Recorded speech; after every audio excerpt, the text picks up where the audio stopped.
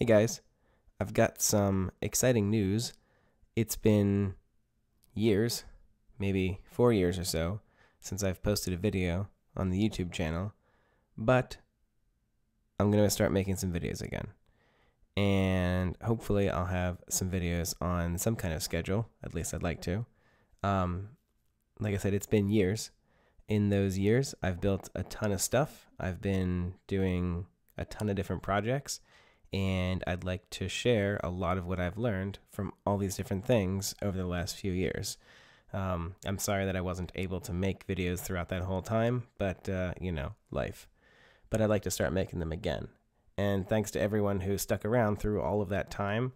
9,000 some odd of you guys are still watching and commenting.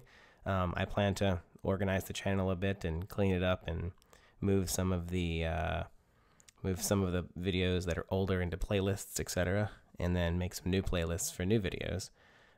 There's a lot of topics that I'd love to go over, and on the right here are just some of a few. We've got a ton of APIs that I've had to deal with, so Google Drive, Amazon, EasyPost, HubSpot, Zendesk, Mailgun, UPS, etc. I want to go over a bunch of programming concepts that I've been doing, so async await, a lot of Node.js things, WebSockets, ES7 decorators, a lot of different debugging, GraphQL, CSS and 3D, and then a bunch of frameworks that I've been playing with. So I use Ember.js a lot, obviously Node. I use Koa for servers. I want to play with Vue. I want to play with Electron, some mobile apps with Cordova, and then a bunch of techniques that I've done that I really want to share, like HTML5 video streaming, drag and drop, Amazon S3, video conversion, etc. And then if things go well, I'd like to do some full desktop app clones of some like multi-part series things where we actually build out full stack applications. And then if things go really well, I have a ton of ideas of custom apps and custom projects that I'd love to build out. And I'd love to do those live where we get to do long sessions where we're actually building out full projects. I think that'd be really fun.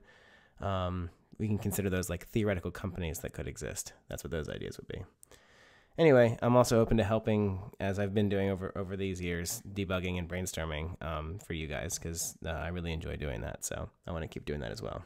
At any rate, there you go. Thanks again to everyone. And the first video of the new Reboot should be coming out just very shortly. So thanks again, and thanks for watching.